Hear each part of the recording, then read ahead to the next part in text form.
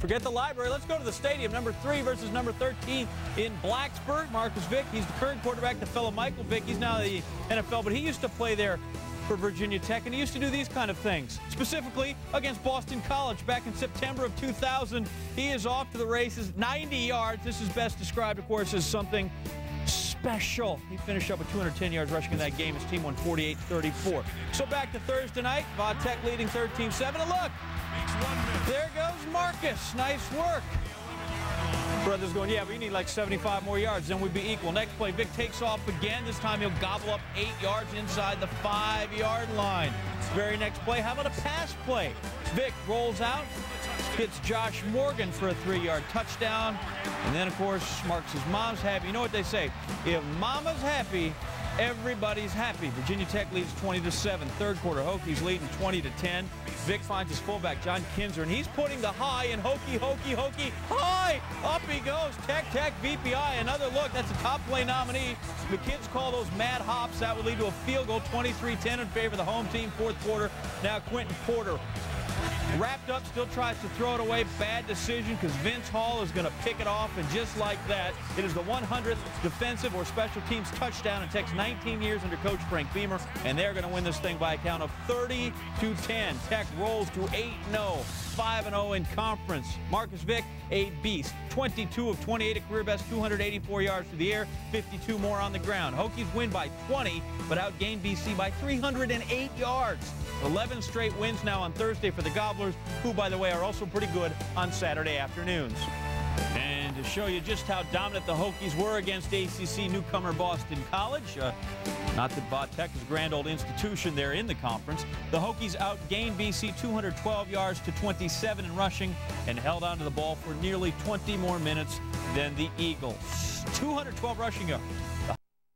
Walk into Boone Pickens. Well, yeah, you do. Usually you do. You'll walk into Boone Pickens Stadium and you get a win. But on 4th and 1, great call by Mike Gundy. Give him the play action. Al Pena to a wide, and I mean wide open DeJuan Woods. Take another look at this fake, Mayday. What a terrific job of the fake, carrying it out in execution. And look how wide open DeJuan Woods is. Going in for the score for Oklahoma State. Oklahoma State not done. Julius Crossland going in, and the Cowboys up 14-6. Still in the first after a Vince Young turnover. Here's Al Pena again, Luke. Well, he just fakes the handoff, Keith, to get some real good blocking, but you could tell Texas wasn't being real physical, wasn't playing real hard at this stage. And it seemed as if everything, no tricks, all treats for the Pokes. With a deflection, go right to Woods, 30 yards, and the Pokes are up 28-9. This is a team that is winless in the Big 12. But in the third quarter, shades of last year, here goes Vince Young, Pontiac game-changing nominee. 81 yards for the leader. He is the heartbeat of the Longhorns. He went well over 200 yards rushing. Remember last year when Texas got down 35-7 to these guys and won 56-35? Young doing it again. Did it with his feet. Young started poorly throwing it, but finds Neil Tweedy here, wound up 15 of 32, 39, rushed for 261, and the crowd. And that's exactly what happened to Carl Durrell's team, or so it seemed. First quarter, Stanford. Now, this is an improving team. This team lost to UC Davis, and all of a sudden they were putting it on UCLA when Trent Edwards found J.R. Lemon. And in a 17, it's 17-3. Nick Frank goes in 24-3 in the fourth quarter, and surely the Bruins were too far behind this time. Or maybe not. Drew Olson to Joe Cowan, and then under a minute to go in regulation. UCLA driving. This is 4th and 1. This is UCLA's season as it pertains to national championship dreams, and Olson finds Cowan again. First and goal. UCLA now. Who scores the winning touchdown? Maurice Drew all the time. Does the last 3 come back? Is there any need to play overtime? You know UCLA's got this thing won at this point, don't you? Final ticks of regulation. Edwards gets sacked, so we would play the overtime. You know it's going to happen. Stanford kicked a field goal. That's like bringing a knife to a gunfight at this point. You don't have the right weapon. Touchdown is the weapon of choice. Drew Olson, Brandon Brazil, ball game. Bruins do it again. 30-27. Look at these comebacks. double-digit deficits in the waning moments, Lou. What is it about a team? What's the characteristic of young men that allows UCLA to do this time and time and time and time again? Because they believe they can do it. They have a guy like Drew Olson who makes great plays. They have Maurice Drew, but I want to tell you, they can't keep doing it because it's going to catch up with them. Almost did against Stanford. His backup, but out of the gate it was Chris Leak, beleaguered, who started strong. Opening drive, 13 plays, 80 yards and a somersault for a 7-zip lead. They did a great job the first couple drives, moving Chris Leak around and giving him a chance to get outside of the pocket away from the pressure. Here he finds Tate Casey. That's right, he's a tight end. He's a tight end, Lee. They have a tight end on the team. And I tell you what, they used him very, very well in clutch situations, Florida did. Mohamed Massaquoi in the receiving end of Tarashinsky. Reggie Nelson delivers a big hit. 14-3 after a field goal. Watch this play. Tarashinsky falls down, gets the throwback from Thomas Brown. Great catch, great effort. They reviewed it. It stands. His knee was not down. The only issue there Kirk, is about the knee. You know, we talked about that. Was that planned, do you think, for him to fall down? I don't think so. I don't think he could time it that well, but the defense definitely noticed when he went down. They missed a field goal, however. Still a 4-point game. 80 yards away with 3:10 to go, needing a miracle drive. You can see that normally reliable kicker missing one. It was that kind of a day for the Georgia special teams, completely outplayed by Florida. Here, Tarashinsky leveled on the last gasp 4th down play, and that Florida defense getting it done. Shockley vowing to be back for the Auburn game in a couple of weeks, but the Gator defense once again very dominant. All the points they needed in the first 9 minutes of the game. Tarashinsky, I thought, played better than those stats showed, but guys like Deshaun Wynn waking up the Georgia or the Florida running game and bringing a straight win. USC against Wazoo. First quarter, Matt Leinart looking for Dwayne Jarrett. Jarrett happens to lead the nation in touchdown catches, and with that, he now has 13. Leinart was 24-34, 364 yards. Reggie Bush, the president, not perfect, puts it on the ground, but one of his cabinet members picking it up. Winston Justice, offensive lineman, for the touchdown. That was real nice of him to be unselfish, allow an offensive lineman to score. How about these Trojan receivers? Oh, look at the moves right there by Jarrett. Wide open, and then he toes the sidelines for the catch. And then Steve Smith. Jarrett, by the way, 11 catches, 200 yards. That's a career best. Smith didn't lose his balance, did catch a touchdown pass from Leinart, and then Lindale White. Lindale went for $155, scored a couple of times, and they're just dogging him now. For Shizzle Television, SC. He's in the hizzle. 55-13. Give him a little Heisman, Snoop. These are the BCS standings presented by Allstate. This is what it looked like coming into the weekend, and you would suppose with Texas struggle in the first half, they would lose enough support in the polls that SC would be able to move back to the top. But the bigger question, guys, I don't think it'll happen this week. But Texas probably lost a little support and at least opened the door for some of these voters to evaluate how Virginia Tech plays against Miami, and it turned upside down. Northwestern, a surprise against Michigan, and Northwestern just with one conference loss. This play really turned the game around. Tyrell Sutton, they were moving. Leon Hall not only caused a fumble, he picked it up and housed it from 83 out. What a wonderful scoop 6 by Leon Hall. Johnny on the spot, knocking it out, and the presence of mind pick it up and go all the way and take it in. Michigan takes the lead, 14-0. Michigan then having a hang-on at 17-10. Chad Henne firing it to Mike Massey, 24-10. Brett Bazinet. Bazinet's just been outstanding. Didn't necessarily have his best night all night, but going deep for Fillmore, who makes the catch despite the pass interference call. 34 yards, tremendous play by Fillmore. Michigan now getting threatened is 27-17, but Sean Crable getting after Bazinet. What a great job by Crable of not giving up on the play. Bazinet was forced out of the pocket, but he didn't give up. He was relentless on the play. 33. We expected great defensive effort from Ohio State, but Minnesota gave them all they wanted. This is Ted Ginn Jr. He gave a little misdirection. Look, you know Ginn's going to just press that A button and sprint. When he gets there, you better start singing the Ohio State fight song because you aren't going to catch him. 100 yards. Ginn took a punt back against Indiana last week, and now Antonio Pittman. Oh, Antonio Pittman's had trouble finding the end zone, but not there.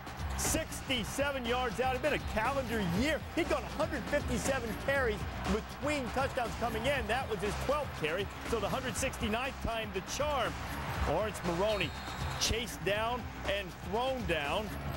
This is on a 4th and 2, and Ohio State, the 24-17 lead. Troy Smith finding Anthony Gonzalez. Buckeyes put up 45. 45-31 is the final.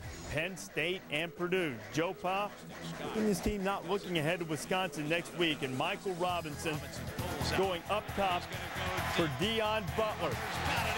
Robinson got his team off to a good start at 180 yards of offense in the first half, finished up with over 300. Brandon Snow going in 33-15. Purdue, by the way, will not go to a bowl this year.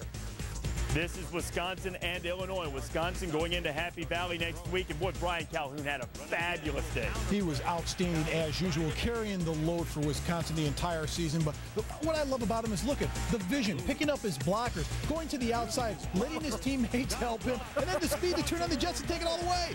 That wasn't a blocker, that was an assassinate. 5 touchdowns for Calhoun, 41-24 the final, finished with 197 yards rushing. So we have 3 teams now in the Big Ten with 1 loss in conference play. Penn State and Wisconsin play next week in Happy Valley. Ohio State sitting there, their lone conference loss coming at the hands of the Nittany Lions. So Florida State, the Terps, beat the Seminoles last year, but that was in the snake pit of Bird Stadium. This is in Doak Campbell. Willie Reen, already with a 7-0 lead, is going to try to give the Seminoles a little more, and he does. For Willie Reed, all he does is take it straight ahead. Perfect execution on the punt return, and he uses his speed to get the outside. Seminoles lead this 14-0. Joel Statham, backup quarterback for Maryland. Sam Hollenbach has been hurting. Statham started this game. Remember, he threw for over 300 in the victory last year, and he got hot in the second quarter, finding Derek Fenner. Maryland getting back in it, down 14-12. Now, just before halftime, here goes Statham again. Joe Walker, Maryland, the big fella, Ralph Friedgen's team taking the lead in the third quarter, 24-14. Drew Weatherford throwing for the freshman Greg Carr. Reigning ACC Rookie of the Week hauls it in. Weatherford 27 to 37, 264, but he can do it with his legs as well. He's got some great feet and some quicks, but the thing is, look at, he puts the ball to the outside, stretches into the end zone. Smart, heady play by Drew Weatherford. 35-27 Seminoles survive. North Carolina and Miami. I think it's Miami. They're using those retro uniforms that look a lot like South Florida. This is circa 1967, the Bluebonnet Bowl team for the Canes. After that bad snap, Eric Winston kicks it out of the end zone. That's a penalty for kicking it, but the Heels declined it and took the safety, got the ball back, and then Rodney McGill paid that off with a touchdown. And North Carolina bidding for the upset just as they knocked off the Canes last year. But Lou, Tyrone Moss would have none of it. Tyrone Moss had a tremendous day, and just with good physical determination, goes on 19 yards down to the 1-yard line. He would run it in for the touchdown, 1 of 4 on the day, and then Quadrine Hill, he must be sound in the kicking game. Locked. Miami, very adept at this. You know, Virginia Tech gets a lot of credit, and rightfully so. Miami scores a lot of non-offensive touchdowns, but as mentioned, Moss had 4 of the offensive variety, ran for a career-high 195 yards. Miami 34-16, setting up their showdown with Virginia Tech coming up next week on ESPN. Charlie Wise, Notre Dame, they like him. They're going to keep him around. 7 games in, 10-year contract extension that'll start next year and run through 2015. Would you get one of those 7 games into your deal? No, 7 games in my first year. I got a week-to-week contract. In Tennessee, Peyton Manning had his number retired. That's ironic since Steve Spurrier's always had Peyton Manning's number. He was 0 for 4 against him in college, 0-1 in the NFL, and looks like he's going to be 0-1 on number retirement night. When Blake Mitchell finds Sidney Rice, Gamecocks lead 7-0. And then Mitchell gets sacked in the end zone. Jason Hall coming up with the safety, and the Volunteers had a 12-7 lead. But Arian Foster, shades of the Alabama game, except there was really no big hit here. Foster just lost the football on his way to the end zone, and the Vols blow an opportunity to score. 12-7 game. Tennessee clinging to the lead. Mitchell, Rice, Gamecocks 13-12. They missed the 2-point conversion. Now still in the fourth, Tennessee needing a field goal, and James Wilhoit delivers. Tennessee on top 15-13. Phil's team trying to save themselves, but the Gamecocks on the ensuing possession. 4th and 8. Josh Brown Hoe meets leather. And the Gamecocks hang on to win on Rocky Top for the first time in 13. Ooh. Oh, it's not pretty in Knoxville. Alex Flanagan with Stephen Orr Spurrier after the game. We thought we had a chance to make history if the ball bounced our way, and it did. We had some good things happen. So we're excited. First time South Carolina's ever won here. So we did some history tonight. All right, well, what history was made tonight, aside from the first ever win? First win ever for South Carolina. What about for you and your program? What kind of history? Well, what does it mean? Well, we beat one of the top 3 in the East. So that's good for us, and hadn't done that much. So maybe we can beat another top 3. Who knows? Let's see, another top 3 in the East. Who is that that Stephen Orr is talking? Oh, Florida hasn't played them yet. See, I know they lost to LSU, but the Tigers, this is a great sell on this fake by Courtney Taylor, Luke. Tremendous sell of the fake. It was the execution of that play that made the touchdown, not necessarily the conception. Devin Aroma-Shudu, oh, that Aroma-Shudu that you do, and Obamanu.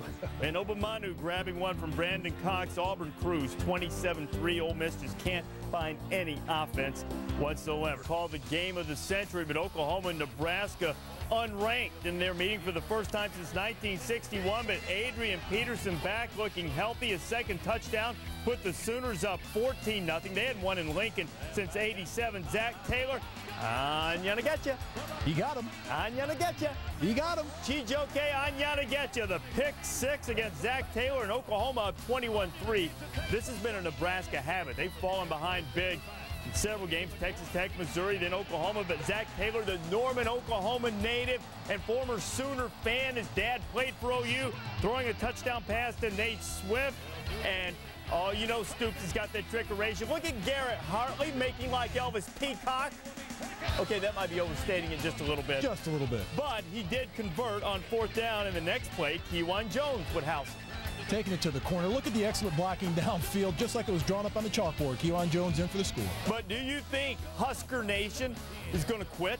No. No. Here's Zach Taylor. Corey Ross, more trickery. Swift catches another one, 31-24. 90 seconds to go. Nebraska with the ball in its own territory. Taylor has Swift open. Oh, he had him wide open, and he couldn't hit him, and Oklahoma hangs on 31-24. Colorado and Kansas State. Buff punter John Torp to Jermaine Morera, and Morera tries to pick it up. This is in the 4th quarter with the game tied at 20, and CU would take over. Morera left the game, would not return, and after he did with 6 seconds to go, 2 plays later, Mason Crosby, this guy, he might win the Groza. Might be the best kicker in the country. His second field goal of 50-plus. Colorado, 23-20, and maybe shocking everybody on the planet that Kansas able to knock off Missouri after what the Tigers did to Nebraska last week. And because of these 2 things, Colorado and Missouri play next week. The Buffs are able to win that game. The Big 12 North will be pretty much wrapped up. Colorado in first place in the Big 12 North. Trying to become bowl eligible. Sunge, the State University of New Jersey, up 14-0. Reggie Campbell showing serious speed for the Naval Academy. 60 yards. Rutgers all of a sudden seeing that lead cut down to 14-7. In the 4th quarter, Rutgers answers. Ray Rice right up the middle, and Rutgers hasn't been to a bowl since 1978, but Greg Schiano's team wins its 6th game. You look among the major conferences, and Rutgers has a longer bowl drought than anyone, but that's going to be ended this time. Going to be ended. Congratulations to them, their fans, their coaches, their players. Rutgers, Vanderbilt got to State's Pat Hill had never won at Hawaii. 20-13 in the 4th quarter. Wendell Mathis had 229 and 3 touchdowns on the day. And as physical as Fresno State is, this will be the biggest challenge that USC will face for the remainder of the year. But you do realize they play UCLA. Yes, they play UCLA, but Fresno State's physical, and they're tough, and they're mentally tough. 27-13, Fresno State gets the win. Don't stroll into Floyd Casey Stadium in Waco and walk out of there with a victory easily. Texas Tech and Baylor 6-0 game. Paul Mosley cuts back trying to get into the end zone. A huge stop for the Red Raiders. The score remains 6-0. That Baylor defense, 7th in the nation in pass efficiency, gave the Red Raiders trouble all day long. Cody Hodges, look at this, 6-0 in the fourth quarter. Hodges finds Robert Johnson. He turns on the Jets. Red Raiders score late. This game was much closer than this indicates. 28-0. Texas Tech back on the winning trend. TCU only lost to SMU, taking on San Diego State. There is former Horned Frog LaDainian Tomlinson, who now runs in San Diego. His team in town, and seeing Kevin O'Connell go to Brett Swain, who just got lit up. Ooh. Oh. Slobber knocker by Eric Buchanan. Corey Rogers takes the handoff and goes in. TCU goes on the road. They hang on. A bit of a tight game at the end. 23-20 is the final there. The Horned Frogs move to 8.